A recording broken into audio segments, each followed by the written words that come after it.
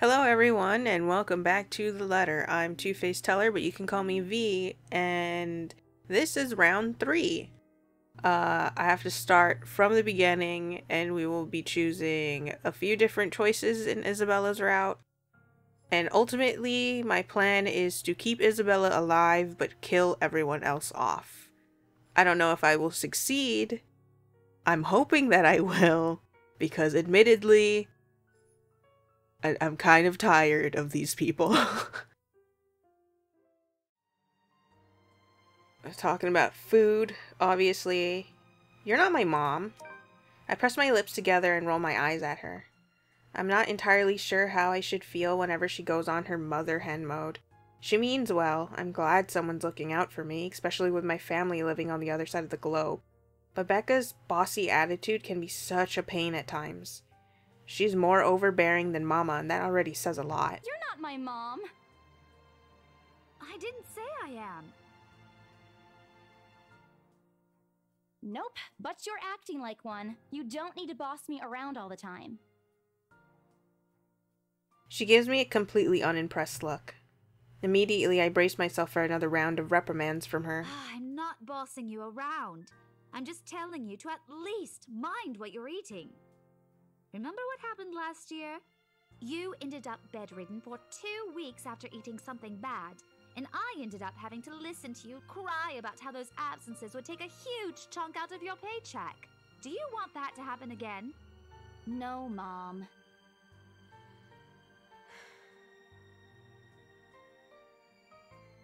Only a loud, frustrated sigh comes from her while she pinches the bridge of her nose, likely to help ease a headache starting to form. I bite my lip to keep myself from laughing out loud at the image she makes, expecting her to say more. But when at last she looks up, she's simply carrying a resigned expression on her face. I'm serious. Not my mom, Rebecca. Maria Isabella Grace. I shut my mouth after that. Although I know she's not really angry, I don't want to push it. An angry Becca isn't something I'd like to cross paths with in my lifetime. I've seen it happen and it wasn't pretty. Yeah, I'll stop. I grumble, but she doesn't seem to care much, only giving me a small acknowledging nod. Good. Look, if you need anything, tell me and I'll help in any way I can. You don't have to do this alone. Thanks, Becca. I really appreciate it, but you don't need to keep babying me. You've been taking care of me since after I moved here. You have to take a break sometime. I forgot about some of these options, and now I'm just like, I don't know if they matter. Or what. I know the relationship ones, but I don't know some of these other ones, and I'm here and I have to do it. After I save. I'm looking at you in the face. We're gonna see eye to eye for the first time in our lives. I need to face it. Whatever these feet belong to, I need to face it. And if I'm going to die, if they're going to kill me, at least I'll know what my killer looks like. A cold comfort. So with a deep breath, I summon every ounce of courage I have left in me and shift my gaze upwards. I regret everything! Don't hurt me!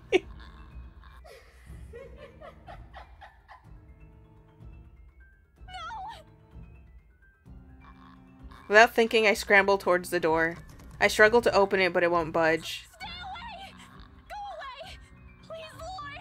Make it go away! I'll fight you fist to face! I'm going down! Like a fighter! Why now? Why won't it open now? My heart sinks as reality dawns in. I'm locked in. Locked in with this thing. Let me out! Let me out! Lord, please, let me out! It slowly approaches me as I wrench the doorknob violently back and forth. Whoa!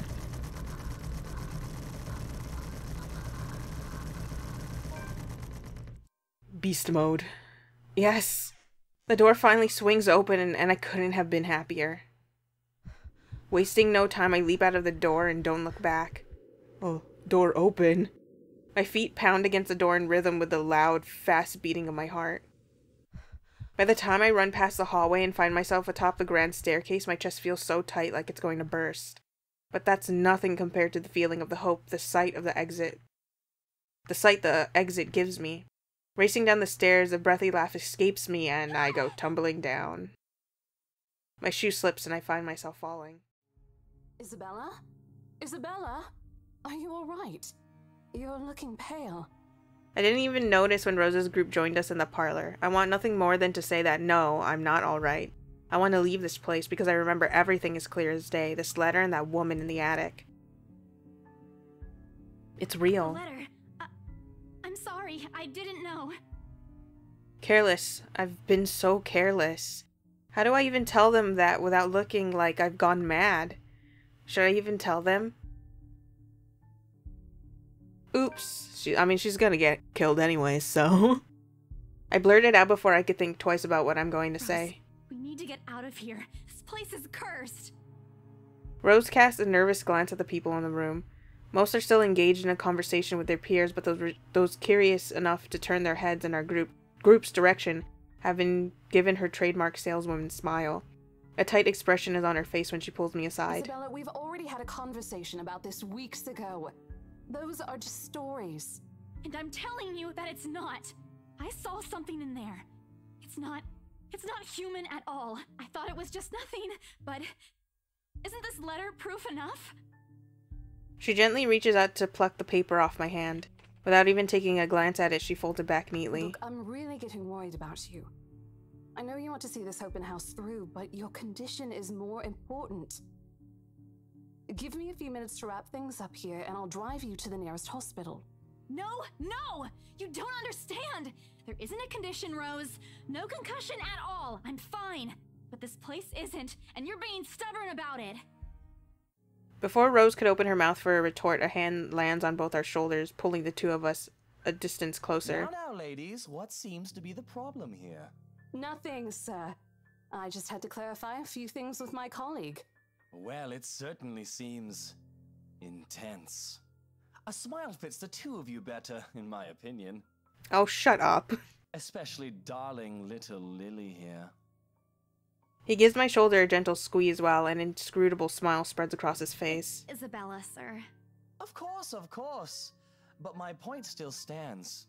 And with two beautiful ladies here, I'm sure. And I'm sure little Lily here would certainly appreciate it if you remove your pretty hands from her, darling. The pressure on my shoulder lifts as soon as those words leave his wife's lips, while the scowl on her face is like a splash of cold water on me. It is also impossible to miss the displeased frown in Miss McCullough's face. The realization that we might lose this sale because of my outburst instantly dawns on me. Rose will be beyond pissed. I think I need to step out for a while. I'll be back. Man, I think this concussion is actually, like, way worse than I thought it was. I'm gonna leave. And I'm never coming back. Bowing my head, I mutter a quick apology and gather my stuff to make a quick exit. Doesn't matter if this place is haunted or not. I've caused trouble and Rose can be quite unforgiving of behavior like this. I'm almost at the door when she catches up to me. Isabella, wait! The apprehension must have been quite obvious on my face because her expression instantly shifts to something gentler. Eyes softer, a fond smile spreading on her lips. Ma'am Hannah in particular didn't look too pleased with what I did. I owe Rose a big apology. I hope she likes free donuts. You don't seem too happy about it. I am happy. Doesn't this look like a happy face to you? Really? And here I was thinking you found another one stuffed in the sofa. Or is it the wardrobe this time? He meant that as a joke, but how close it is to the truth made my blood run cold in my heart. My own heartbeat a heavy weight in my chest. Lie. I turned my eyes back to the passing view outside.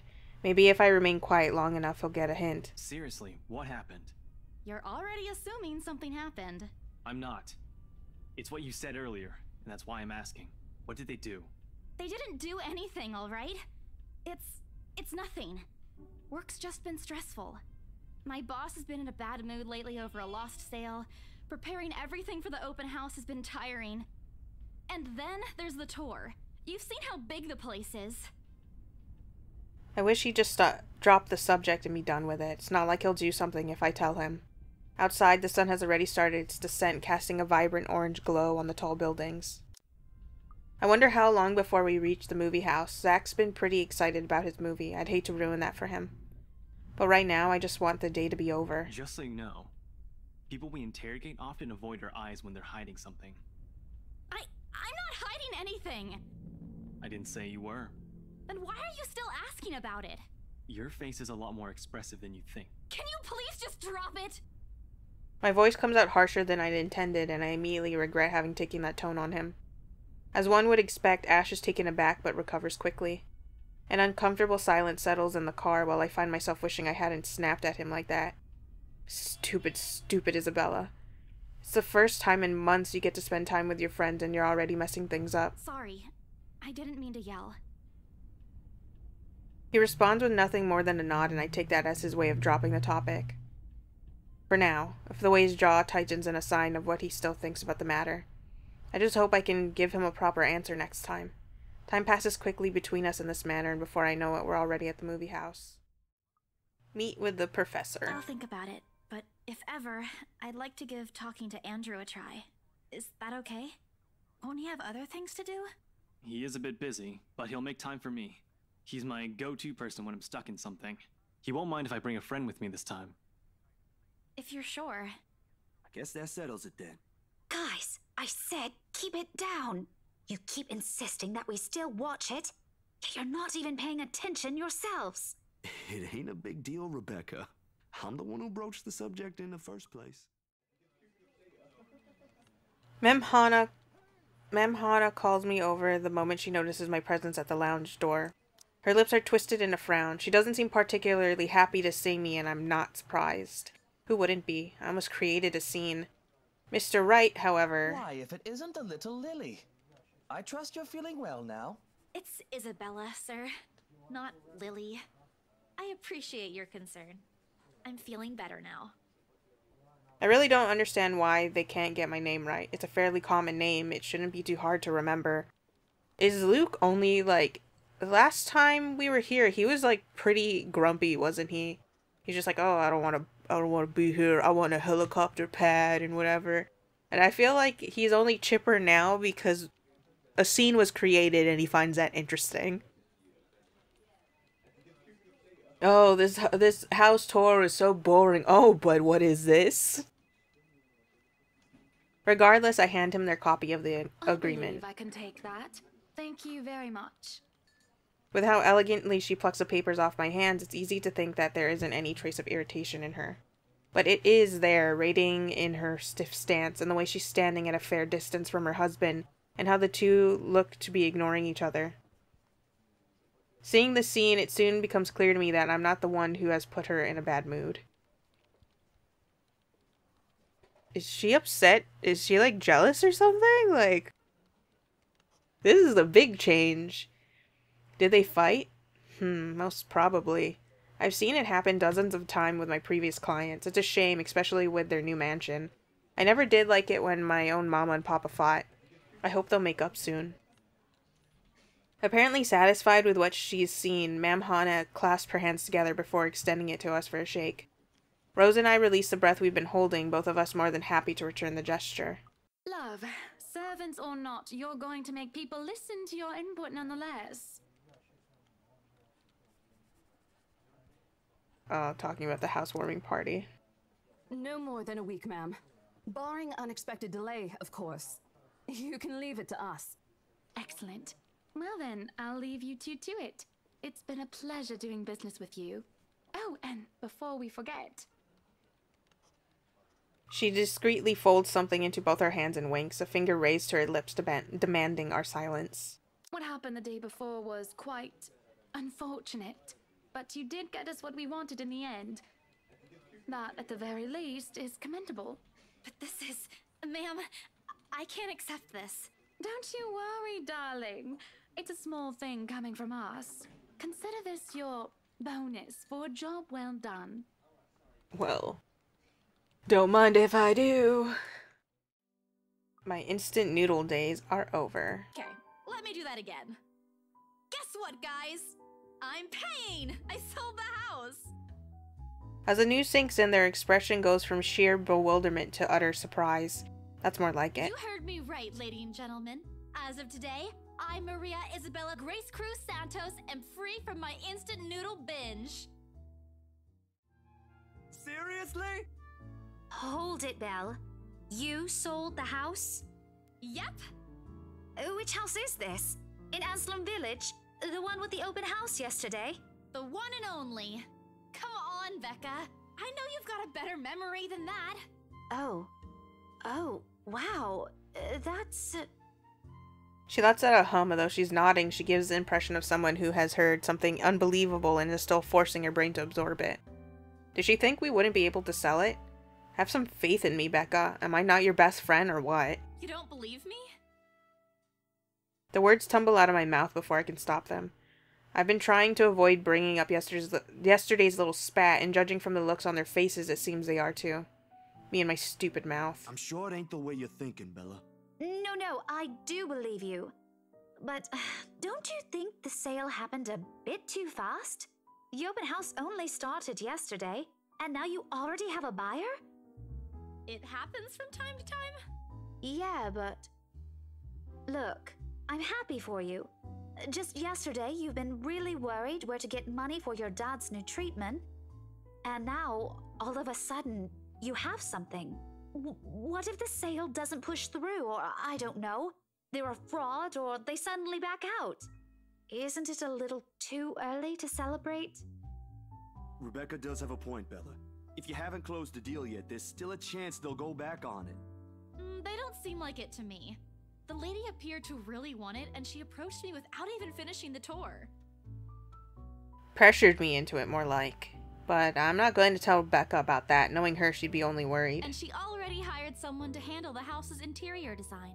You're joking. Who would do that? The Wrights, apparently. It's actually pretty funny. She's a bit too excited to get the property, she forgot to buy it. At any rate, they've already signed the agreement today, so it's just a matter of time. And don't tell anyone about this, but Ma'am Hannah also gave us something extra. Something as in... As in, it's why I can treat you two to a free meal. I'm more surprised you accepted it. She didn't really give us a choice in the matter. So don't lose sleep over this, okay? The couple really want the house. If Rose didn't stop them, they'd likely have paid up front for it yesterday. That's despite the legends, too. I even tried to show them the letter. But nope. I want this house, darling. Go take all our money. You don't really think they believe that, do you? I'm pretty sure for them, those are just rumors as well. No one is that superstitious in this day and age, Belle. Well, there's you. Right. You know what? I'll just eat all of these by myself. I begin to gather their plates to my side, the food in each still untouched. I laugh. A laugh almost escapes my mouth with the way Zach's expression quickly changes to disappointment. Becca's hand interrupts me just as I'm about to pull her plate closer to me. I'm kidding. Don't go all pouty on me again. I'm just concerned you'll get hurt if this doesn't happen. I know how badly you want to close this deal for your papa. I'm sure he's gonna be fine now, though, with the money. They don't know yet. I think I'll call them tomorrow. Let them know things will be easier. Mama said this morning he's showing progress with the new treatment, too. It's just a matter of time. I allow myself to smile, genuine and uninhibited. It's strange talking about this with other people, even those who have known you long enough. But today things simply feel a whole lot lighter with them here. Lunch passes in an enjoyable fashion. The abrupt break in the silence nearly makes me jump out of my skin. Blindly, I fish out my phone from under the mess of papers and cushions where I've carelessly thrown it before taking a shower hours ago. Ash's name flashes brightly on the screen. Is he calling because of this afternoon? Thank you so much for spamming my inbox, scaredy cat. Hey, Ash. What's wrong? I just had a long day. The couple who bought the house wanted us to finish processing the papers within the week. It's a little hectic, but we'll manage. Really? You sold it? Don't sound so surprised. I told you, you don't stand a chance. The Wrights won't take no for an answer. You've been on the losing end from the very start. Ha! Whoever said I was interested in the house in the first place? But you said...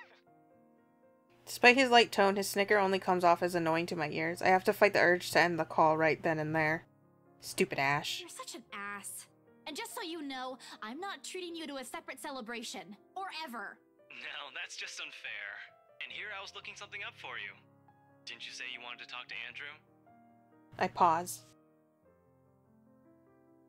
I did say that, but I didn't think he'd actually go through the trouble, considering how much he scoffed at the whole topic in the first place. Is he okay with that? Totally. Besides, I need to ask him about something. I might as well do it soon. What do you say you come with me tomorrow morning? Well, there's no harm in it, I suppose. I've got a free day anyway. Great, I'll just pick you up. Don't oversleep. Don't compare me to you. I'm not the one who sleeps like a rock.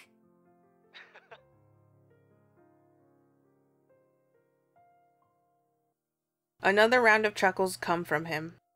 Oh, I will live for the day he'll stop making fun of me. Just you ash hole. As I'm about to end the call, he clears his throat. And, Isabella? His sudden, diffident tone sends my eyebrows shooting up into my hairline. Is the world ending today? Yeah? Did you forget something? Do you think never mind. Good night. He hangs up instantly. Rude. Completely rude. I didn't even get to thank him. The busy tone, the muffled, echoes through the receiver. No one is saying this will work, even I'm doubtful it will. But right now, I'll take anything. Anything to get out of this nightmare. Sleep comes easier tonight. And for the first time in a long time, I dream. Of clear skies, of unrestrained laughter from children playing in the streets, and of small, cramped dwellings. To an outsider, the sight does not paint a pretty picture. However, this is home to me.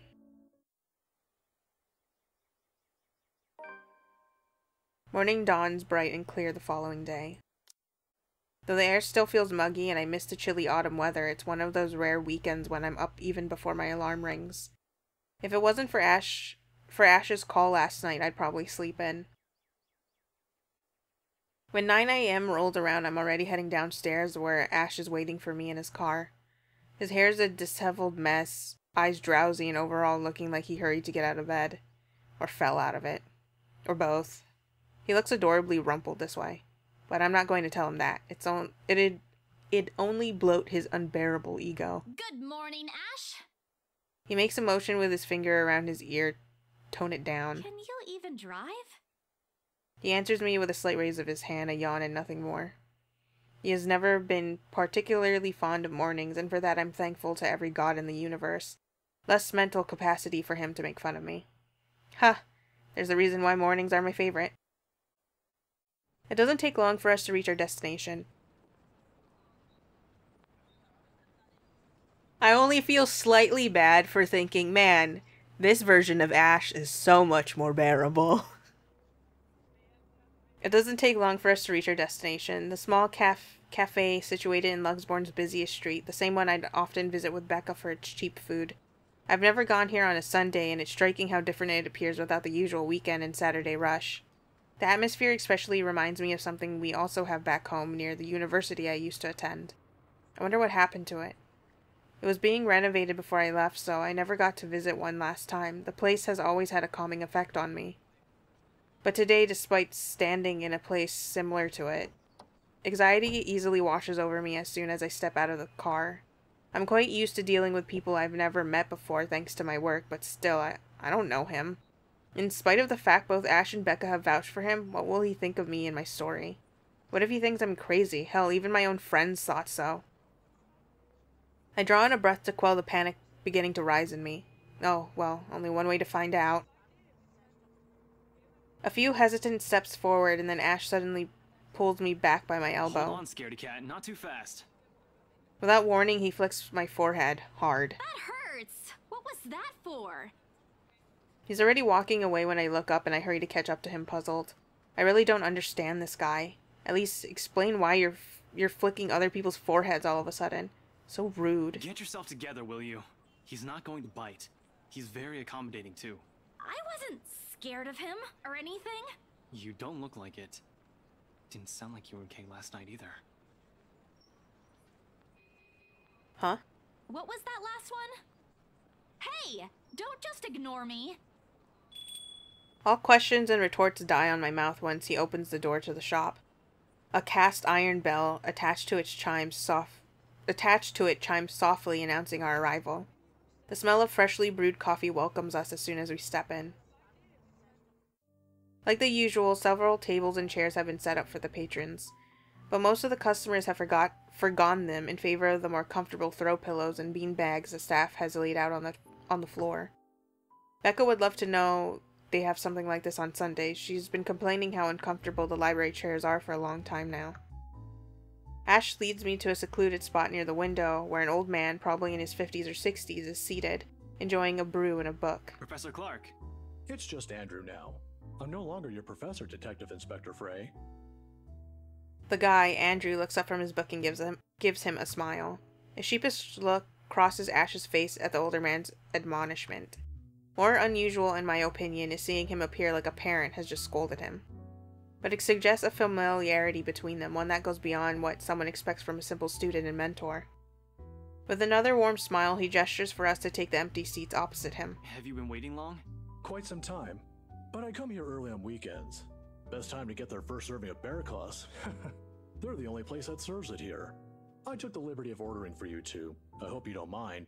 I thought it'd be best to talk over a decent helping of coffee. Soon enough, a waiter brings us 2 more cups and sets down a basket of pastries. Aren't you going to introduce the lady? Ah, right. Sorry. Isabella, this is Prof. Andrew. He's one of my professors back at the university. Andrew, this is Isabella Santos. Santos. Portuguese? Spanish? Brazilian? Mexican? Filipina, actually. It's a pleasure to meet you, Professor.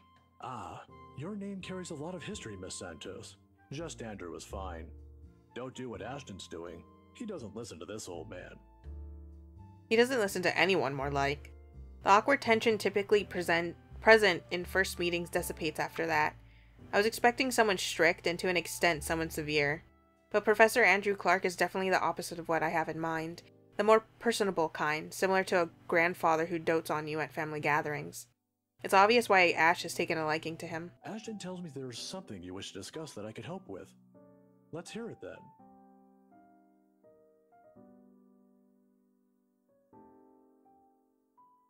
They say he's like a grandfather, but like, isn't he old enough to be their father? I give Ash a hesitant glance, but he just nods and gestures toward Andrew with his head. I guess he just has grandfather energy. He's leaving this to me. It's my story to tell after all. I keep it short and concise. I found a letter in this old mansion, now I'm cursed. Exactly as I have told Ash and Zach when they asked about it. I don't mention the name of the place. No use saying it now that someone else legally owns it. No use dragging other people into my problems. I'm sure it's that letter I found, but I don't know anymore. I just want to know how to escape this nightmare. Of course. We're talking about the one in Anslem Village, aren't we? How did you... Don't look so surprised. There's only one place popular enough here if we're going to talk about hauntings. I once had a colleague who wrote about it and the urban legends surrounding the place. Years worth of study, but fascinating. It's a shame he passed away at such a young age. He would have done a much better job at explaining topics like this one compared to me. Ashton here might disagree, but it's an interesting topic in sociology, if you care to have an open mind. Studying the science and theory behind it is completely different from outright believing in it. You don't believe in those stories, sir? Now, this isn't a question of belief. All I'm saying is things like these speak a lot about a place's culture and history. And it's not just limited to ghosts. Monsters, gods, you name it. Even you, Miss Santos. What about me? How you respond to these stories.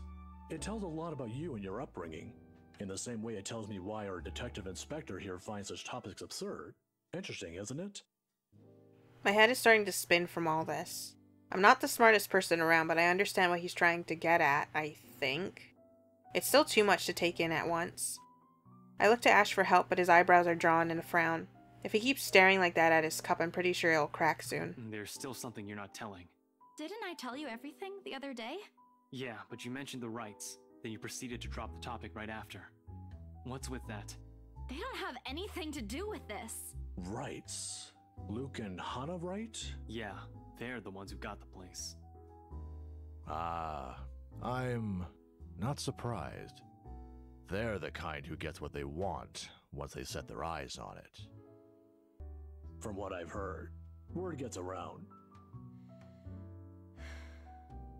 A heavy sigh escapes my lips. Popular or not, they're just my clients. I'll be a little pushy, but just clients. End of story. I wish he'd stop pestering me about them. Shut the fuck up, Ash! I know you're trying to help, but you're not helping. What is it again that Becca does when dealing with a particularly difficult child? The pesky, annoying kind? I wish I could remember. I could certainly use that same trick right about now. Ashton, look here. I know you're trying to help, but the deal's almost already closed. The papers are being prepared. Once it's done, it's over. I'm just their agent. And when is that happening? When what? Is there even a purpose to this line of questioning? Your working relationship with them. When's it going to end? Because of what I've been watching and how my brain is kind of, well, no, I think it's a thought I would have had anyways, even if I wasn't influenced by outside sources of my thought process at the moment, is the thought of, what if, like, somehow, some way, Isabella and Luke slept together? How, like, if Ash finds out, how fucking pissed would he be? What do you mean you slept with him? Do you know what kind of man he is? I can't no, I don't even want to think about it. Now it's in my mind. I can't believe this. That must be like a huge blow considering the man you hate the most went down and dirty with the one that you like. Oh no, NTR, I just realized what that is. But is it truly NTR if you're not actually dating the person?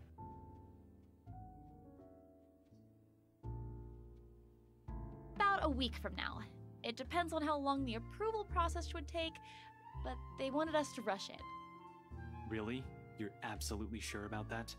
Yes, really. Unless they want to buy a house again and want me and Rose to be their agent. If yes, then I don't see a problem with it. Now stop annoying me about it. Don't accept it. What? Why? It's my job.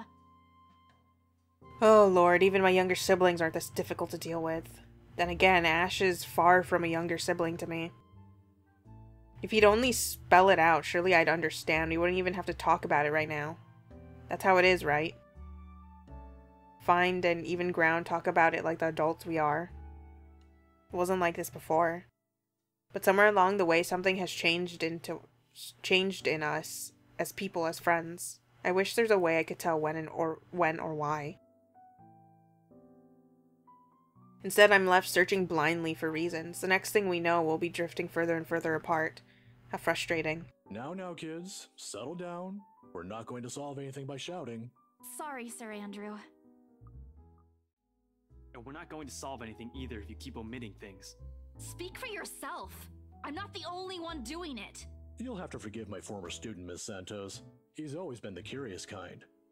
Many people think he's lazy, but it's actually the opposite. I see that hasn't changed. Oh, really? How is he back when he was your student? I'm sorry, I need to ask. He doesn't talk much about that. And there's a reason why. Please don't. Tried to sleep on the first day of class. He didn't repeat it after what I made him do when I caught him. Students like him are the easiest to deal with, once you know what piques their interest. I'd have to say, he's one of the very few who's actually interested in the subject, though. But there was this one time when... By the end of the conversation, Ash looks like he's praying for the ground to swallow him. He's never been one to talk about himself. What I know about him are mostly bits and pieces I've gleaned over the years. He's an atrocious singer, he's bad at art, and he has a personal vendetta against mornings. Now it feels he isn't that hard to figure out after all. It's past noon when Andrew has to leave us for another meeting. But before we separate... Miss Santos, a word of advice. Just keep in mind that when it comes to cases like this, things aren't always what they seem. Naturally, the mansion and the letter was brought up several times during our talk. And though Ash is right in that Andrew offers a different perspective, he has left me with more questions than answers instead. What is she? What does she want from me? Is she ever going to leave? They all continue to bug me after we left the coffee shop. I don't even notice when Ash takes a different turn on our way back. Where are we going? You can drop me off at the park. Guess. You have 3 chances. I'm serious, Ash. Where are we going? He doesn't answer, but shortly he stops his car in front of a small nondescript food stall, a little ways away from the movie house. If I wasn't paying closer attention, I would have missed it without a doubt. He motions for me to wait as he gets off the car and walks in its direction. Sheesh, if you want to buy something, just say it. No need to make yourself look mysterious. It makes you look more like a dork than cool. The wait isn't long, however. Soon he's walking back holding 2 fish-shaped cones in both hands. Ice cream parfait across of the 2. By the time he's back inside, I've given up any effort to figure out what he bought. Not that it looks bad, it's actually quite cute. Here, take it. I have to move my head back a little when he thrusts it at me to avoid the ice cream and the fruit toppings from ending up on my nose. What's this for? Oh my god, I think we have that at our mall, but I haven't gone to it yet because I never get the chance. My arm's getting tired. 5, 4, 3, 2. With a wary glance, I take it off his hands. I still don't understand why there's a need for ice cream today. Nonetheless, I take a small bite. It's actually pretty good. It must have shown in my face because he chuckles as soon as I take another one. Saw the place open the other day when we watched Zach's movie. Thought I should give it a try. It doesn't seem like a bad place to get food from time to time. And you're giving me free ice cream because... Do I need to have a reason? Are you really going to ask me that? Here's the thing with Ashton Frey. He does not just treat anyone to free food because he feels like it. He's that much of a Scrooge. Hell, he even asked me to teach him how to haggle once. Haggle, of all the people who'd asked me that. I'd have expected such a request from Becca, but Ash, not at all. If I'm going to be honest, he looks a bit constipated with that expression on his face right now. I think he's starting to regret ever buying this. The other day? The movie with Zach and Rebecca? Rebecca's there, yeah, I think so. Yeah. Smooth.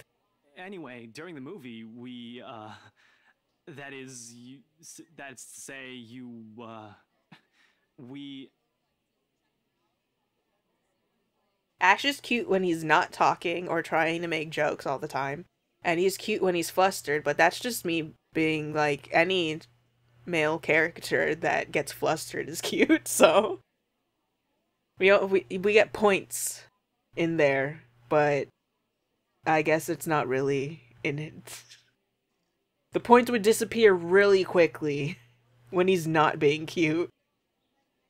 They fluctuate. It's a really bad system. Shit. Should have written down something first. Get to the point, Ashton. Right. I'm sorry. What? Not I'm sorry for, not getting to the point. I'm sorry for the other day. I got carried away. I said things that upset you. I shouldn't have done that. I'm sorry. Oh my god, he apologizes? Damn, what stopped you from apologizing the last time? Oh, okay. Okay? That's all? That's all you're going to say? You're not still angry, are you? You didn't have to buy me anything. A simple sorry would have been enough. I bite into the cone again, a small attempt to keep myself occupied and relieve the heat crawling up my face. It doesn't work, but at least I don't have to look at him. Why I'm feeling embarrassed over an apology, I have no idea. It's not like it wasn't called for. They were being mean, especially him, and in that fraction of a second it hits me. He skipped his day off just for today. I should be the one apologizing and thanking him. Silence is an awkward company while we finish our respective snacks. There are words for this, for people like us, for understandings and sentiments like this. Yet in this instant they won't come.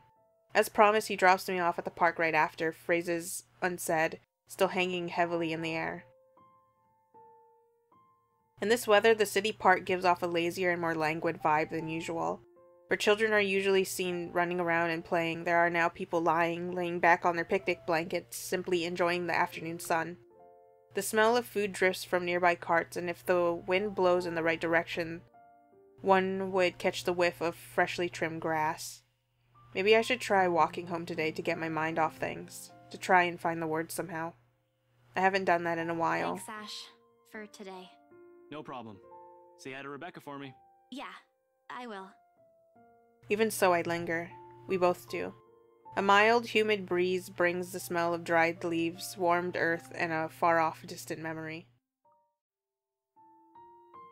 A false starts and awkward first meetings. Same place, same people playing the same parts. Funny how all of the days my brain chooses to remember it now. Wait, Belle. Ash exits his car. His strides are unsteady when he approaches me, or maybe this is his uncertainty showing. I'm not quite sure. He has never looked uncertain to me before. Always calm, always sure, always collected.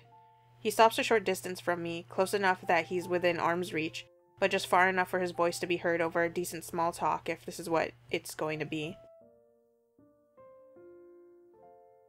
He fumbles for something in his pockets. Here, catch. The small bag lands cleanly on my outstretched hand before it hits the ground. I raise an eyebrow at him and he responds by shrugging and stuffing both his hands back into his pockets. Somewhere to the side he finds an interesting spot to look at. Sometimes you have to wait, Papa said long ago. For once this time I listen. His voice is halting, hesitant when he finds it again. My mom used to make me carry around one of those when I was young. To ward off evil and bring you luck, she said. I don't believe in this kind of thing now. But if it makes you feel safe, since you're a total scaredy cat, then I guess it's okay to give you one. Perhaps at the moment there aren't any words for it. I've never been good with those. But right now I could thank him in the best way I know. You're not bad after all. You can be nice when you're trying.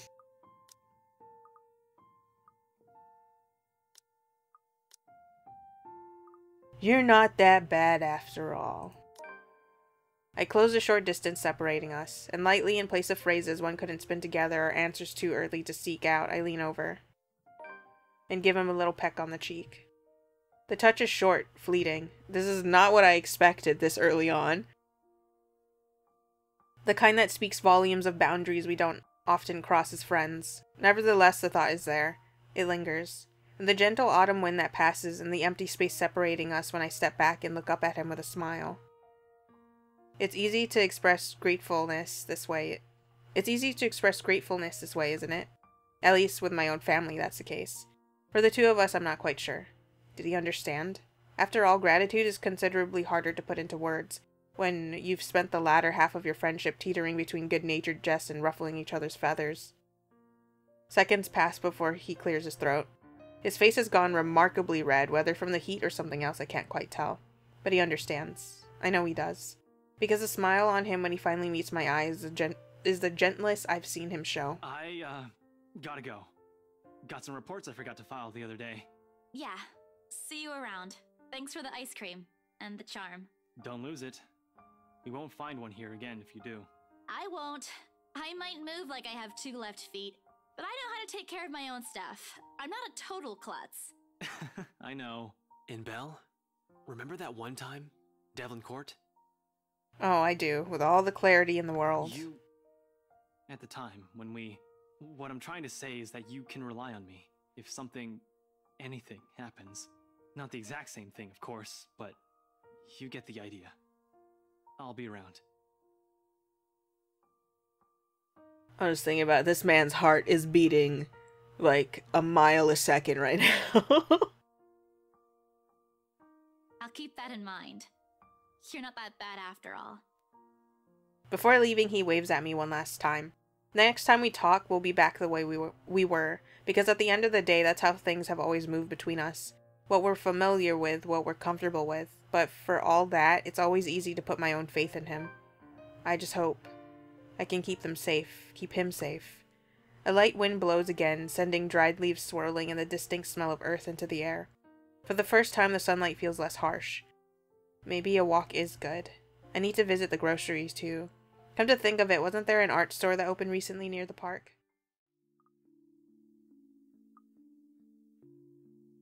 Well, there goes my good mood. Are you happy now, Hana? Why must he treat me this way? I am happy, and I'm sure he will be too once he gets over this little upset. There is no point in aggravating him anymore, so I keep myself from commenting on the issue any further.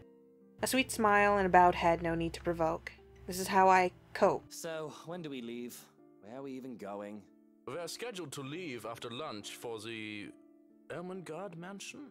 Das ist ja interessant. It's just Deutsch name. Is that infamous mansion, yeah? What in the world did you just say, Johannes? I have seen it from afar. It's a huge property. Very beautiful if it wasn't left abandoned. Certainly a house befitting lords and ladies of the land. A house good enough for nobles, huh? It is well known then? I guess that doesn't make it a total waste of time. Our old sous chef mentioned going there for Halloween last year. We've not seen him since. Not that I mind. He made terrible pumpkin soup. I smile even as they turn their backs to me. The ride to the mansion is quiet, with Luke having stared out the window the entire way, not paying any attention to anything around him. Oops, I did not mean to do that. But it's fine because there was no text. What's been bugging my mind, however, is that Isabelle. What's her problem? I still don't quite understand what is happening. One moment she's scrambling to give us the paperwork to finalize the sale, then she's panicking over some sort of prank letter or another. The second thing on my mind is how touchy my darling husband is being towards the poor dear. I cannot even plaster a smile on my face, a horrid scowl taking its place. There's no way I can pretend nothing is wrong as I hum. And I'm sure little Lily here would certainly appreciate it if you remove your pretty hands from her, darling. He is quick enough to detract his hand, which is all that the girl needs to, well, for lack of a better word, escape. I think I need to step out for a while. I'll be back. Her partner follows, shouting after her without hesitation. There is an awkward air among us as we are left in the wake of whatever that was. The others murmur and gossip with each other, speaking of the poor, daft girl and telling the tale to whoever was not audience of the act in the first place. It doesn't take too long for the woman, Rose, to return and pull us aside into the study for what I rightfully assume is damage control. Rose invites Marianne in too, hoping to apologize to her as well. But the woman refuses, saying she is not one of her clients anyway. That leaves myself, Rose, and Luke. The last, all too eager to make himself comfortable in a study he's no doubt already claimed as his own. I can't apologize enough about what just happened. Please forgive Isabella. She's been under a lot of pressure lately. She's young, and all those rumors about this being haunted just got to her head. And it must be this terrible heat, too. Not a drop of rain for days now. Oh, it's fine. The poor girl must feel so embarrassed about what she just did. But I say, let bygones be bygones. After all, she's only a child. She looked, what, 19? I shoot Luke an accusing look at these words. After all, he tried flirting with the girl. The nerve of him. Man, he really does just... If she breathes, why not? The nerve of him. And not only that Isabelle girl, but also Marianne and Rose too. What kind of husband would think that it's even remotely good idea to make moves on 3 different women while his wife stands there? Did he drink while I wasn't looking? Yeah. She's a bit older than that. But again, I apologize. And if there's any way I can make up for what just happened, just... I know what you can do. Be a darling flower and get us one of those bottles you plan to serve. Pop it open. We were planning on serving some champagne. I can get that. That would be lovely. Much obliged. Do you want a glass as well, Ms. Wright? Oh no, I'm fine. I really shouldn't be drinking right now. And Luke shouldn't be either. But right now I'm just too tired for any sort of argument. I don't have the heart to scold him in public as well. I'm certainly not his mother. I just want to get this horrid day done with, go home and sleep. Perhaps I'll even have a strong cuppa before I head off to bed. Yes, that sounds nice. When Rose comes back with the champagne, I beckon her over. As I have told her partner before, I have every intent of acquiring this house. I might as well, even if I'm having second thoughts about getting it for Luke. The moment we, the Wrights, had expressed interest in this place, we've had eyes set on us. If we don't buy it, that might as well be the signal to have busybodies gossip about how we may or may not have lost our fortune. Regardless of the fact that it is false, image is everything when dealing with these people. The hell? I don't care how rich I am. I'm not gonna buy something that I don't want. It's like, yeah, I had interest in it, but I don't want it anymore, so whatever. Get over it. Mind your own business. These are the unspoken rules for people such as ourselves. Lame. And besides, I really did like this place. Why, everything here is absolutely wonderful. Well, except for this ugly painting in the study. Question the need for a meeting. This isn't the first estate we've acquired, of course. We've bought plenty of others, from penthouses in Luxbourne to vacation and townhouses in nearby cities. It is, however, the first time that interior designer has asked for a meeting with me. Normally, I'd just let them do as they please and hope for the best. I found that they rather liked the creative freedom it lent them. They all bragged about it. Hannah Wright is living in a house I designed. I can make time, but I'm sure you're more than capable enough to work on your own, yes? Surely I would just get in the way and you can do things faster and more efficiently without my input. Because, no offense, if you're one of those workers who need constant supervision and hand-holding, you might as well tell me now so that I can look for another interior designer to work with. Damn, one option is her being, like, kind of mean. The whole point of an interior designer, isn't it also, like, to work with them so you get what you want? Instead of being all like, just do whatever, I don't care. That's just gonna end up with you going, man, this is actually kind of ugly and I don't want it. Surely this one will feel the same. Yes, I am capable of working without any design input and without supervision, Mrs. Wright. But it'd be entirely different if I know what you two would want for this home, how each room is meant to be used. You have to consider what sort of colour palette you would want, at the very least. Do consider that this will be your home and not mine. None of those houses ever did feel like a home. You won't give me a choice in the matter, will you? What? No. You do have a choice, and... No. You've clearly made up your mind that we must meet. All right. Monday. 10 o'clock sharp. We'll see you then. Oh, I wonder why your houses haven't felt like a home. Maybe it's because you just let your interior designer do whatever and, like, label everything how they want without any of your input.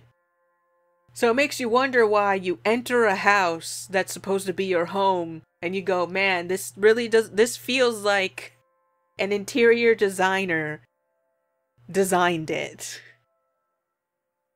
Actually, Marianne suggests that we meet at 9, but who is even awake at that unholy hour? I was lucky enough to wake up this morning before Luke went all the way to Cardiff. We say our goodbyes, shake hands, and make it clear without outright saying it that we now own this house. So, you really want to buy this place then?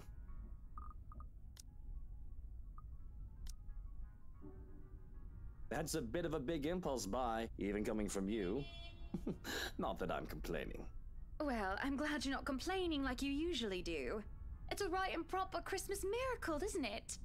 Hannah has finally done something right.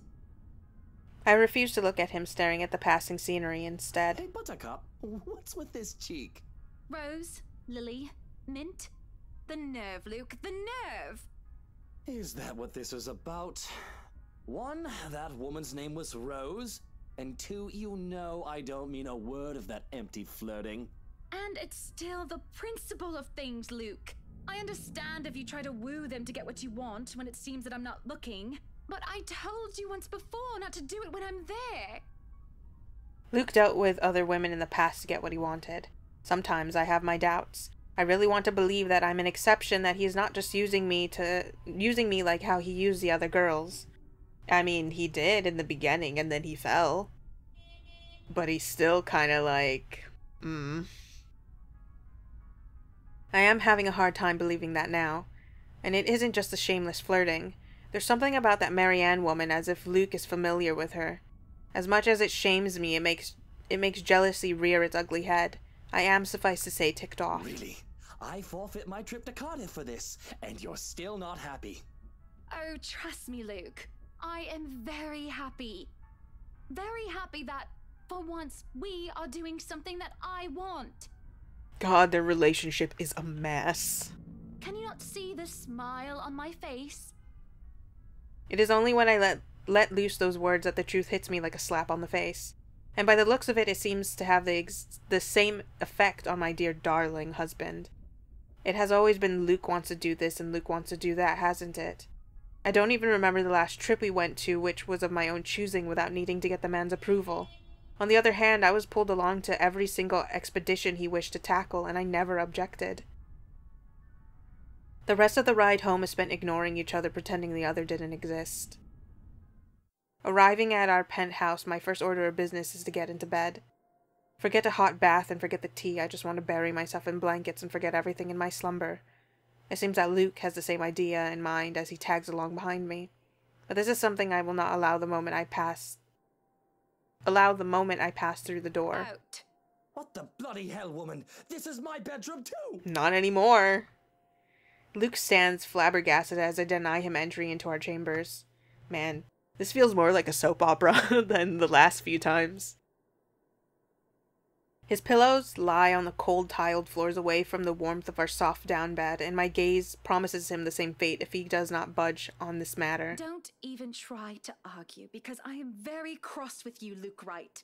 You can take the second bedroom or the guest room if you wish, but I do not want to see you at all for the rest of the night. Johans! Our butler wanders over, a curious expression on his face.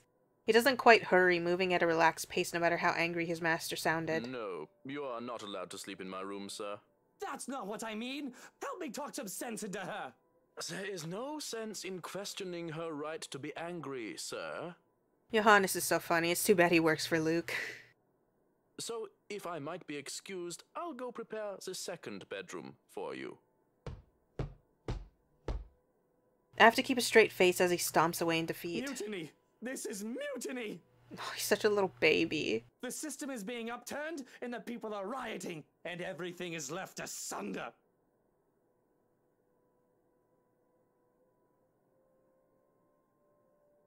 It isn't every day that Luke is rendered speechless by someone he considers inferior or to yield to another authority without an ulterior motive. His pride just won't allow it. I do keep telling the man to treat his people better. He may throw whatever fits he wants, but he will not be getting his way tonight. Victorious, I celebrate by jumping face first into our bed. Undignified, yes, but nobody is here to judge me anyway, right? Nobody is here to tell me what to do. Yet as I succumb to sleep, I can hear them whisper to me.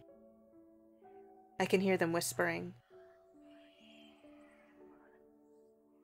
Calling for me. They want me, need me.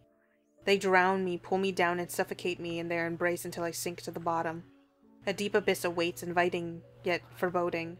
They're calling to me from in there, aren't they? And I do want to help, I do.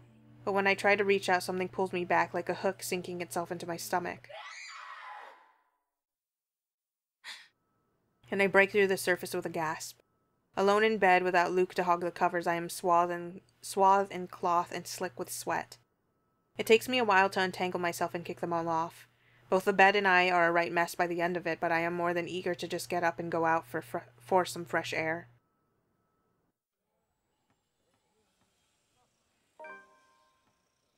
The days past had gone by a blur.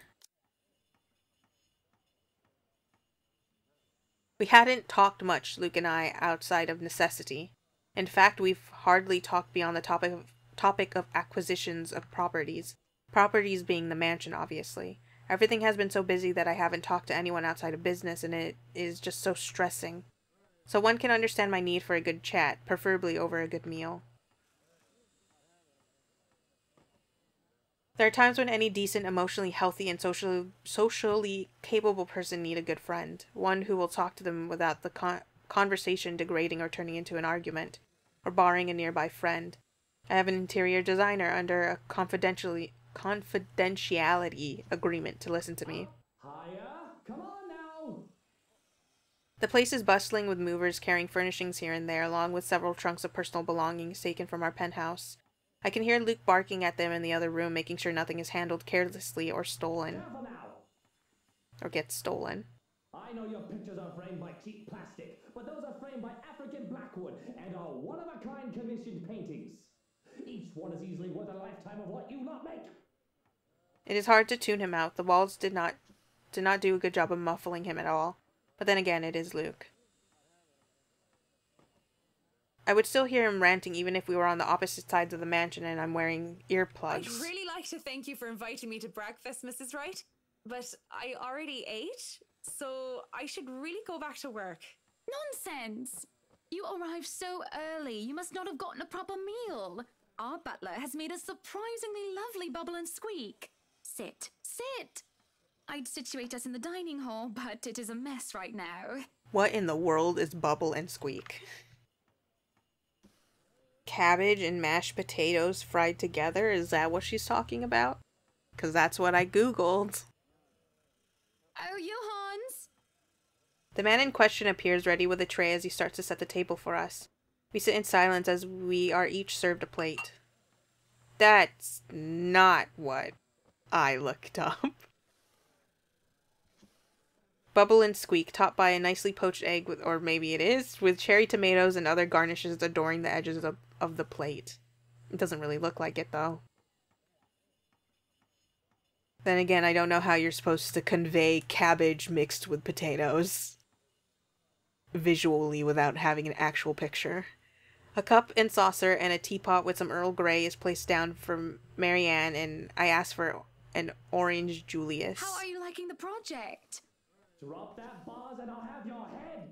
I know it's only an 8 million yen vase, but I swear I'll... Well, it's certainly a fun challenge, incorporating the designs of a Jacobean manor and the functionality of a modern household. I have ideas I would like to suggest, by the way, about what to use the second bedroom for. I have been informed of your goddaughter and thought a kid-friendly room might be in order. You read my mind. I was actually going to bring that up. Oh, that would just be so lovely, Marianne. That way, Kylie can bring her friends over as well. And a good friend of mine, Rochelle, is expecting a baby. So, why don't we think about putting a crib in there too? I can just imagine little ones running around, filling this place with the pitter-patter of their feet. We'd have to make sure they don't trip and fall on the stairs, though. We won't be able to finish everything up until after the party, but we'll have it ready by then, so that all we need to do is to move in the furnishings. Yes, that's plenty fine. It's not like we're in a hurry to have it. And we wouldn't want the workers to disturb the guests or the other way around, do we? Just make sure it's presentable. You know, in case a guest snoops about. Of course. As for the kitchen you wanted, I've already negotiated for the high-end stoves and the hot and cold drawers, so on and so forth. I've got a friend who is able to customize them so that they'll look like the counters we'll be replacing and fit the rest of the interior. They'll be bringing them in today. Why can't you people do anything right? Don't drag it. You'll scratch the wood. Excellent. But no, really, how have you liked it so far? Oh, it has been wonderful, believe me. Everything is going smoothly too. It has been a long time since I've worked on something on this grand a scale. Nowadays, everyone is about condos and flats, living in the city where every room is an identical box. Believe me, this is very refreshing. We lived in a condo before this, Marianne. I didn't mean any insult. It's fine, sweetie. Look at you, all frazzled. I was just pulling your leg. Luke wanted that penthouse when we got married, and you can thank him for purchasing this place as well. She looks confused. Of course she has every right to be. She no doubt overheard me push that estate agent into the sale, making quite the aggressive offer. She saw me sign the papers for the mansion as well. I just had to scoff. Don't be fooled. I'm just the treasury. I wouldn't be able to make a purchase this grand without his seal of approval. I see. That's it. That's all you have to say. Yes, it wouldn't be appropriate to comment further. It is unprofessional. Unprofessional? I can't help but let out a deep sigh as I stick a fork into the dish. I didn't want professional. I want someone who will either agree with me, even if it's just for the sake of agreeing, or someone who will try to talk some sense into me. Neutral responses are so boring. There's no discourse in the middle ground. The food is good. Best bubble and squeak. Of course it is. Our kitchen staff only uses the freshest hand-picked ingredients. Only the best for the Wrights. Mr. Wright is not joining us? No, he is far too busy bossing people around. He even refused to join me for breakfast earlier, hence this. I see. My apologies. I really don't know what sort of response you expect to get from me. There's a clatter of silverware as I slam my hands on the table. It is frustrating. Damn. We really got, like, the completely just not all, like, prim and proper Hana. And all it took was Luke flirting in front of her. I am frustrated. At Luke, mostly. But Marianne's neutral, professional answers are certainly irksome as well. You're a human with feelings and opinions, aren't you? Don't give me this bollocks about being professional when we're having a nice, friendly chat over a nice and friendly breakfast. I can only talk about interior designs for so long, and I detest one-sided conversations, Marianne. But I really don't know what to say, Mrs. Wright. We were talking of no topic in particular, and... Luke. We were talking about Luke. About him not eating breakfast with you? About him treating me as if I were some treasury. I didn't realize that I shouted that out loud until it's too late. There's a stunned silence that settled before I slumped back into my seat. Hiding my face behind my hands, I can feel my shoulders shake. Breathe, I told myself. Calm down. But it's just so hard. Honestly, sometimes I feel like he doesn't love me anymore. Oh, have I been so blind? Did he ever love me at all? Was our marriage all for the sake of saving his company and his wealth? Because... Because? Did I say all that out loud again? No, this is bad, unacceptable. It has been rumored before the real reason for our engagement, but if anyone were to know this, marriages of necessity to carry on political and financial power used to be a common thing, but the Evan Wright's union is the perfect happily ever after. Was supposed to be. It is true that we first met each other in order to discuss dealings, to make the then failing Wright enterprise a subsidiary for Evans Incorporated. But I do remember being in love with him, and there were times when he said he loved me back, even if I'm not sure of what the truth is now.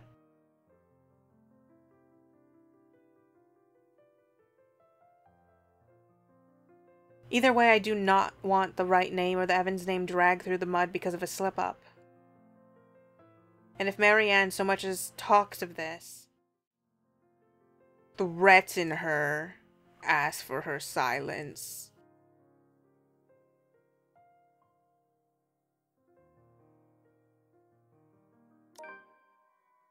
I couldn't be mean. We're already going in through so much. We need to mellow out. Marianne is a good sort, isn't she? So far, she has been reasonable and accommodating, even toward Luke's ridiculous requests. Patient and professional. Did it only extend to business? Or would she be able to understand that things like this are not as simple, not as clean as they are painted to be? Certainly, I can talk to her. Ask for her. I won't speak a word, Mrs. Wright. Not only am I contractually obliged to, it would also go against my principles. This is no one else's business but your own, and it should be kept between the two of you, and whoever you wish to seek counsel from. Please, Marianne. You have to understand. These sort of affairs, if anyone were to know this, they could just twist it and we'll be ruined. All I ask for is your silence on the matter. If I am to be frank, Mrs. Wright, this isn't new for me. You aren't the first, and you certainly won't be the last to have complicated dealings. Unless what you're doing is illegal, I turn a blind eye. Can I trust her? If I wasn't in the same boat, I'd be trying to pry those secrets and gossip with you about them by now. Well, I'm keeping that information confidential as well. It's not like I have any other choice, do I? Thank you. We continue to eat our meal in peace, finishing the last of the food and drink. When the door to the parlor opened, Marianne and I are just sitting in silence. Madam, the photographer from Luxury Living is here. I give him nothing but a small nod. This was a wonderful meal, Marianne. You're free to return to your duties. I must excuse myself. It was my pleasure. And thank you for the food as well. Making my way downstairs, I look back and see Marianne give me a nod and a small smile. That certainly puts me in lighter spirits. An interview with Luxury Living. That is today, isn't it? Oh yes. People had caught wind of our new mansion the very moment we left the open house. Luke had boasted he could acquire the property in no time and allow a photo shoot for an interior design magazine to be scheduled today. Well, there were complications and it took longer than it usually does for us. Hopefully I won't have any other unfortunate slip-ups with someone who isn't bound by confidentiality.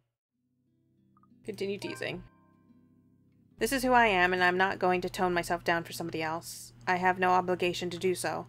At any rate, he's rather cute, and it's a bit fun seeing him squirm. What's the worst that can happen? I doubt it will be anything bad considering how much of a gentleman he is. Oh, stop doing what, Zach, sweetie? Touching my arm and looking at me like that. I pause, giving him a baffled look. This is certainly the first time a man has ever complained about me being too friendly. I'm not doing anything wrong. Come on now, don't be like that. It's just a bit of fun. A bit of harmless fun. I'm sorry. It's just really uncomfortable and I don't think either of us want Mr. Right to see us and think there's any funny business. I'm sorry. Look, can we just... We're finished with the interview already, aren't we? Maybe it's about time I go. Oh, you must be joking. No, I'm not. You're certainly the odd one. Don't be such a killjoy. A little bit of flirting never hurt anyone. Other men would simply be delighted by my interest in them. Besides, you really are such a cutie. Well, I'm not like other men. Please leave me alone. Well, I'm not them, Hannah. So, yeah, I'm probably odd. I don't understand you. Let me put it this way. You're a pretty lady, so this must have happened to you at least once or twice. How would you feel if someone was making you uncomfortable? Only for them to refuse when you ask them to stop and they make you out to be the one that's wrong? This isn't the same as that. As I try to argue his point, he starts to pack the rest of his bags. This is preposterous. My main argument is, what sort of man complains about a beautiful woman being friendly with them? It seems logical in my head, but the moment I try to say it, it starts to fall apart. Yes, it is. Unwanted advances don't make me feel macho or anything like that. I'm not here to argue morals or ethics, Miss Wright. I think I have more than enough for the interview, if that's fine with you. I may be starting to overstay my welcome. I feel deflated. And things were going so smoothly, too. I ended up pushing too hard just when I might have found myself a good friend. I'm not sure if I feel awful because I'm not getting what I want or because I was just compared to the pigs I so despise. You're not even going to let me apologize. You're not a bad person, Hannah. Just... Because I really am sorry. People won't always be how you want them to be. And apology accepted. But I really do need to go. A friend of mine is expecting me and it's getting late. Will you visit again? I will be asking for copies of those photographs. Yeah, sure. I'll make you a copy. That would be much appreciated. I'll ask Johans to see you out. I feel sick to my stomach as I watch Zachary leave. It is silly to be upset over a falling out with a man who was, only a few hours ago, a complete stranger to me. That doesn't excuse my boorish behavior at all, and it doesn't make the ill feeling any better. Idling about, I stare off into space, unsure of how I feel.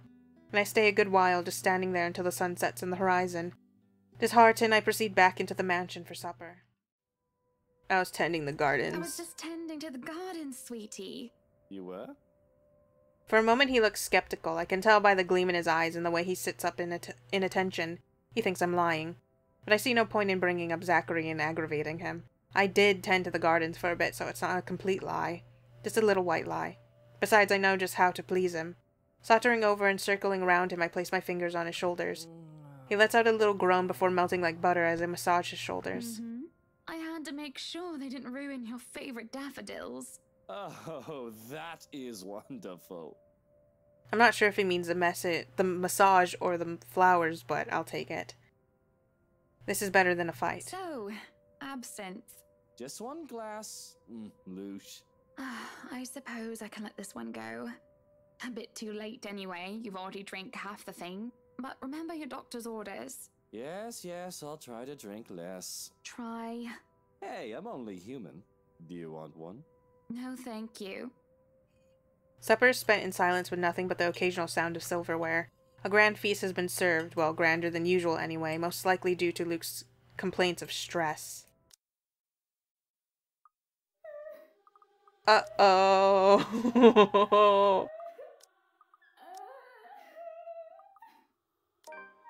I may not be going down, but there's no point in talking through closed doors, or hatches in this case. The thing refuses to budge at first until there is a soft click, and it easily swings free. As I lift up the hatch and look down into the cellar, a sense of uneasiness washes over me. It isn't just the sudden onset of vertigo and nausea, but also the darkness. It's suffocating. And as I look down, it feels as if it's looking back at me. I worry that something will suddenly pull me into the deep. I can hear her whispering, "Help me," calling for me. She wants me, needs me. She wants to drown me, pull me down, and suffocate me in her embrace until I sink to the bottom. A deep abyss waits, inviting yet foreboding. She's calling to me from in there, isn't she? And I do want to help, I do. But the shadows threaten to creep out, and a feeling of apprehension keeps me in place. Already it paints the room in a darker light. This is like the dream all over again. There is a hook in my stomach as well, but this time it doesn't pull me back. Instead, it pulls me forward. There is a lurching sensation, and the feeling that follows after is hard to explain. It feels like I'm watching myself from the sidelines, a spectator to my actions or lack thereof. I will myself to snap out of this detached feeling, to move, to do anything except stare at myself.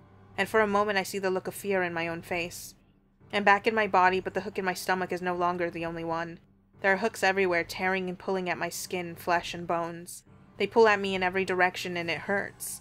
It hurts so much, but I just can't bring myself to scream out. Help me.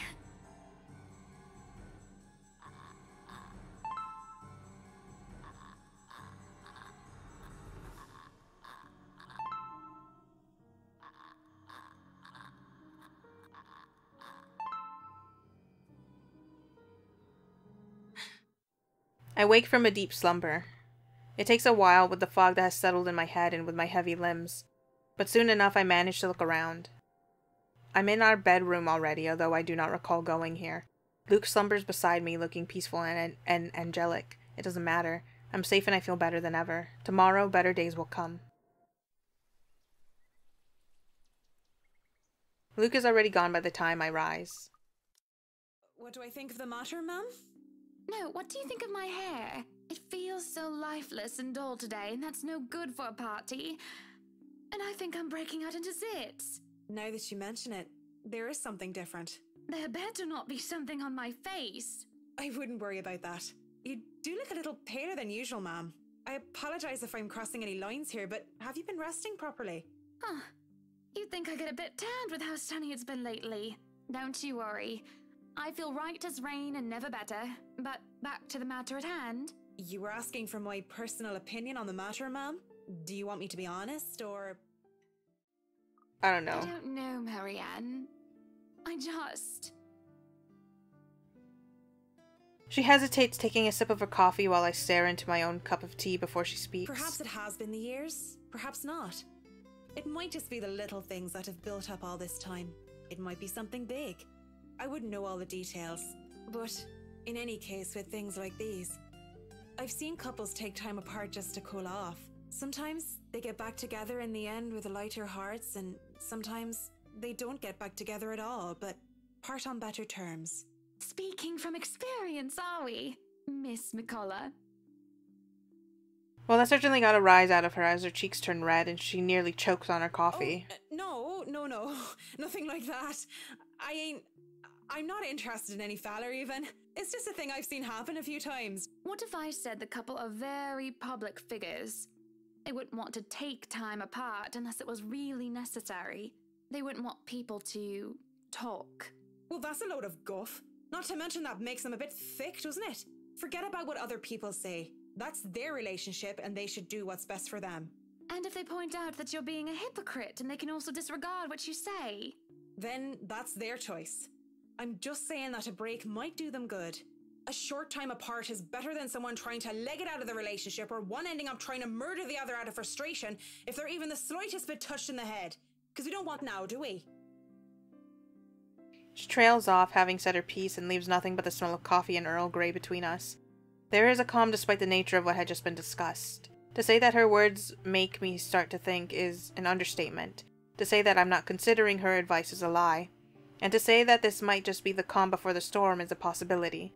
Others have had shorter marriages, yes, but plenty have celebrated long and happy ones as well. My own parents celebrated their choral anniversary before they passed away. But 7 years? 7 years isn't a whole lot in the grand scheme of things. It isn't a whole lot of time to see what and where our relationship can bring us. And at the same time, 7 years, well, it hasn't been entirely made up of happy years, has it? It won't last forever. It's not supposed to anyway. I just dread the thought that this might last for a very long time. I dread the thought of these small spats, these little disagreements will turn into an all-out resentment. The idea that we will grow to hate each other with every fiber of our being scares me. When did he start to seek other women, lacking any ulterior motives? When did we start to cooperate only to suit our materialistic greed and attention-seeking ways? Money and success, fame and glamour. Are those the only reasons we still stay together? There's a cough before Marianne clears her throat. I must have been quiet for so long, and I move to apologize when she stands up. We both end up on our feet, unsure of how to proceed. Some sort of odd, awkward shuffle occurs as we decide whether to sit back down or not. I really should handle what's left of the work. You won't be attending the party? Oh, you really must, Marianne. I'll try to stay and chat. Maybe grab a few bites and a drink, but I can't be around for the entirety of the event. My apologies. Busy, busy, busy. You must stay a while. I'd love for you to meet some of my friends, and they're ever so excited to meet you. You need to say hello to the Lees, at least. If it wasn't for them, I'd never even heard of you. We'll see. So, if I can be excused? Certainly. You'll have to excuse me as well. I must attend to the party before any early birds arrive. Because, believe me, they will throw a fuss if things aren't ready, even when they're not supposed to be here until an hour later. I had invited Father Norman too. It's the least I can do after he blessed the mansion on my request, aside from my small donation to the church, of course. But the poor man had taken ill and went through a nervous breakdown of some sort the other day. And then there are people like the Chief Inspector. People who I can never be too sure about. People who stand on the border between being suspicious and being trustworthy. Thank you for the invite, Anna. Husband still missing, I see. It is now that Johannes returns with security along with a concerned-looking Officer Lee. They surround her, Rochelle, and move to escort the hysterical woman. Judging by his pale face, he has heard the whole thing, and I feel nothing but pity for the man. Not that I believe Rochelle. Luke will never go so far as to sleep with another woman, right? I'm so sorry for her behavior. She's been under a lot of stress. And the alcohol. Talking nonsense, that's all it is. You're not allowed to drink because of the baby, Shelley. What are you thinking? Nothing to see here, people. Move along. Is there really nothing here but the ramblings of a drunk? Of course there's nothing but ramblings of a drunk. She's just jealous. Jealous of this wonderful marriage, this happily ever after that I have with my prince. Take that trollop out of here immediately! And see to it that she isn't allowed here, or anywhere we hold any authority in Luxbourne. To be banned from anything with the right name on it is basically social suicide. We practically own half of Luxbourne, and there isn't a single establishment of repute that isn't under our patronage one way or another. This is mercy. I can do much worse to her. At least this way she can just move out of the city and never ever return. I have stayed my hand in the face of her grievous faults, her bold-faced lies when she deserves so much more. Damn. Was that the cellar thing? The crossing point of whether the ghost takes over or whatever? Or maybe not like takes over, but influences? I can take away her business, have her factory shut down. It is too easy to ruin her life until she is just nothing. And it is all so tempting. I can only see red. The tension is thick in the air, and the silence that embraces the room is nearly deafening. There are worried and almost fearful glances from some of the guests, yet at the same time I can still hear them whispering. But as long as they hold their tongues and don't interfere, none of those matter to me. Especially when my darling looks at me with a different shine in his eyes. It almost seems as if he's proud of what I have done, and that spurs me on more than anything. Everyone, please go back to enjoying the party. Don't let that mess of a woman ruin your night. You heard her! Strike up the band, maestro, and let us dance like fireflies in the night! It takes a bit for the crowd to stir again in the face of all that. But like most problems of the elite, it is brushed under the rug and forgotten in favor of merriment.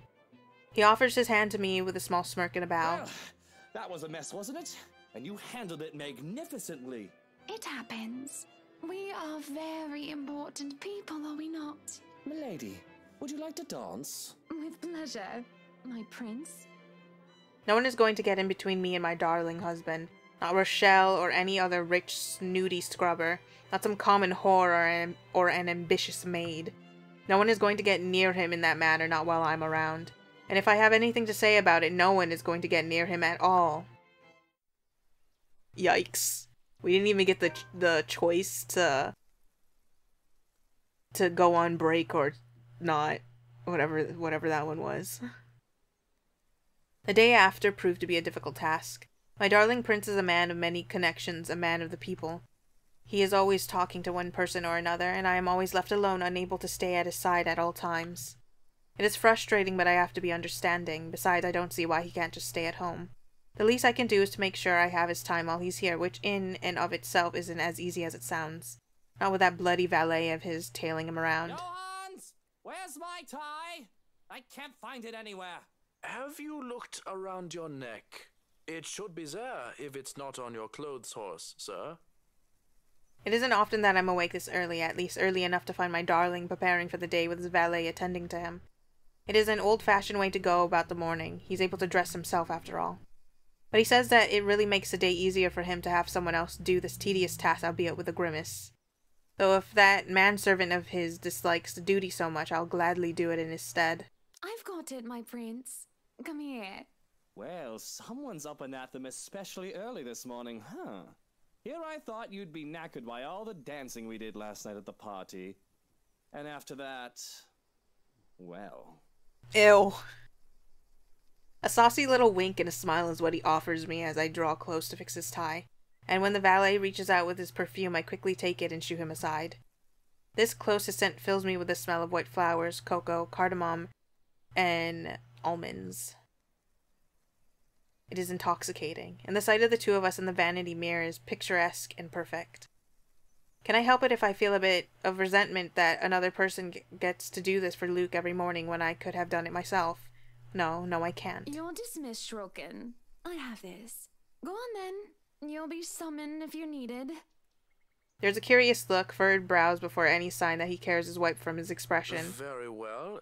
Johannes is just like, yeah, this is weird. This is not her personality. If you need me, I'll be somewhere that isn't here. You could have let the man do his job. And I say there's no need for him. I can take care of you just fine, my prince. Just where are you off to this morning anyway? I hate the thought of him leaving me. It feels like an eternity without him in this lonely place that doesn't feel like a home quite yet. Although the mansion is really growing on me, slowly but surely. I want to be at his side, yet he fails to see such an obvious thing. Business. Where else? Why can't you just work from home? You can afford to, can't you? Business needs a firm hand and a personal touch, Buttercup. Besides, I can't stay cooped up forever in here. I'll go mad. Well, you'll come back home as soon as possible, won't you? It's so awfully lonely here without you, my prince. I could. I don't see why I should, though. This hasn't been a problem before. You know I'll come home when I come home. Just get home as soon as you can. For me, won't you? No promises. It's business after all. I can't just stand up in the middle of the meeting and tell them the wife wants me home. Then forget those peasants. He stops and stares, looking perturbed for a moment before shaking his head. He's also just like, excuse me, that's my word. What are you calling people peasants for? That's my thing. That's what I do. Is he feeling ill? There's more reason for him to stay here with me, doesn't it? I'm just being a good wife, worrying about my husband and all. Be good, dear. And stay safe. There's been all sorts of dodgy characters seen about the property. I'll be leaving Johans with you, just in case you need anything, and to be on the safe side, okay? But I don't need a valet. I need you here with me. I'll be closing a big deal with a pharmaceutical company soon, if things go according to plan. Maybe, after that, I can take a breather for a bit. No maybes. You have to promise me. I feel like whenever something's wrong with Hana, that's when Luke actually starts to like soften up a bit. But any other time, he's still just being him. I only need him. I'm going to be late, Hannah. The longer this takes, the later I'll get home. Fine. Shall I see you out? If that's what you want. At the front door, his valet waits, ready to accompany him for the rest of the day when he's told to stay and attend to me. I still don't like it.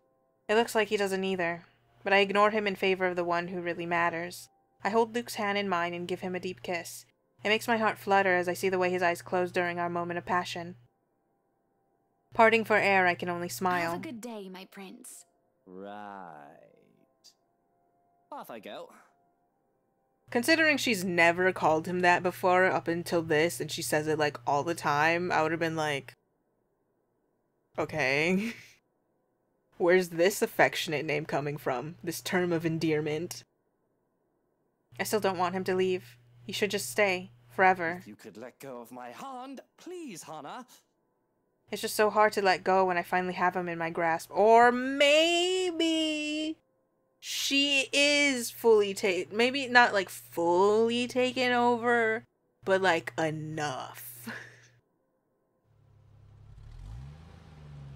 To watch him enter his car and leave pains me so. It leaves behind an aching, gaping hole like a hunger and a need. I'm not content until he returns. If it fits you, breakfast is ready in the parlor, madam. If anything, I'll be in a foul mood until he returns. Leave and go practice your bloody sodomy elsewhere. Peculiar.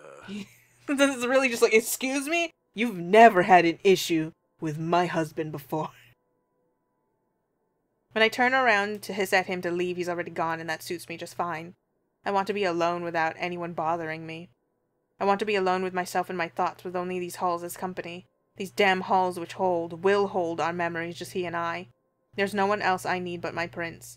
Not some cheeky servant who's just living it up because he's Luke's right-hand man. Rubbish like him deserve nothing. You know how much shit he has to deal with.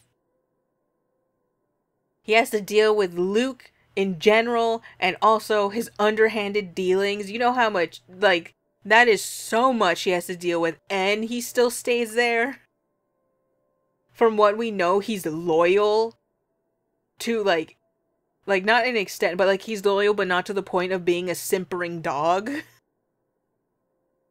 He deserves to be thrown and locked in the attic. Without realizing it, my feet have brought me in here.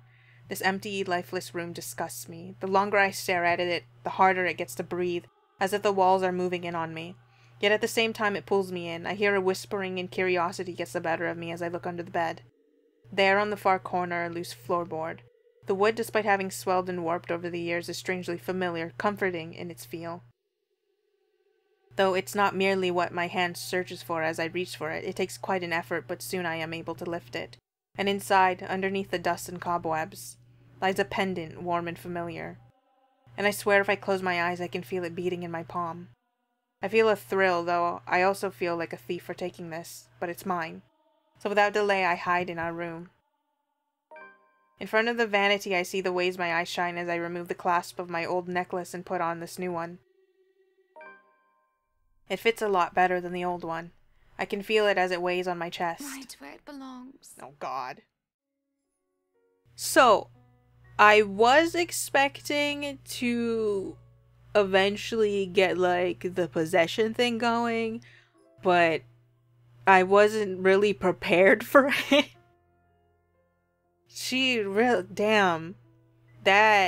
The cellar portion where she opens the hatch is a really, I think that's like the biggest point of change for Hannah. I guess like the whole her frozen in fear thing was like an opportunity for the ghost to take over or like weasel in. The thing that I'm questioning though is how much is the ghost as the maid and as Charlotte. Is that her name? I always forget. Because they both seem like they're obsessed, but from what we can see, it's always the maid that pops up. But I can't tell, are the helpme's even the maid at all? Or is it the people that were taken? The people that had died because of Charlotte and the maid. So I'm very curious to see how this whole thing even came about. It definitely was, I think it was definitely the maid who started up the whole curse, because that's definitely all her resentment. I'm just curious, like, how Charlotte is, like, intertwined into it, because we saw her do some weird, like, ritual thing, but, like, a part of me now feels like it doesn't really have as much of an impact in the curse as much as the maid does. Like, maybe there's a tie-in with the necklace too, because there has to be a reason why the necklace is there, unless it's just like, it's the last remaining connection to the maid.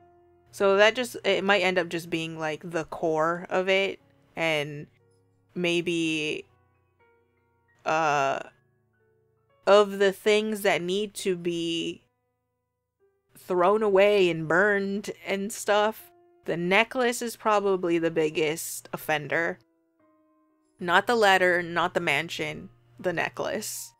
I mean, the mansion should probably be torn down as well, considering how much death is involved in it. And the letter is really just nothing. I feel like there's just, there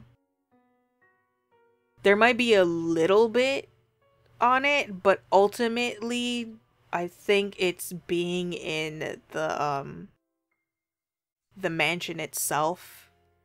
The letter, you could probably have like gotten a copy of it or something and it wouldn't have mattered, because the letter was made, like, I think they found it and then it was like written on by the students, and it's just a thing, an artifact. So yeah. We have a little romance. We got a little romance that happened with Isabella and Ash. Unintentional, I'll have you know. Was not expecting it. We have Hana being possessed, and it's so obvious.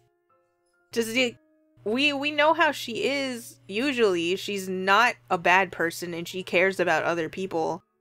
And then you have this sudden switch and it's just like,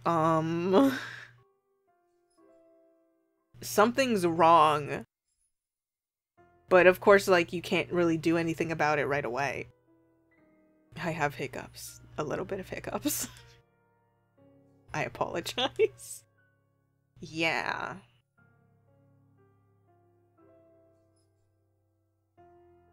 I think we're gonna expect that, like, things are not gonna turn out very well because of this.